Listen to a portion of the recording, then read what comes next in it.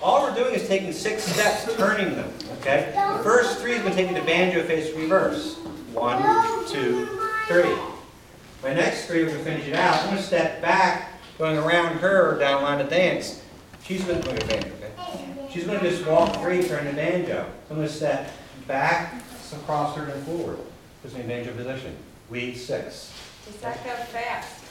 Normal timing. 1, 2, 3, 4, 5, 6. Whatever the speed of the waltz is how fast you do it. You know, slow, fast, it depends.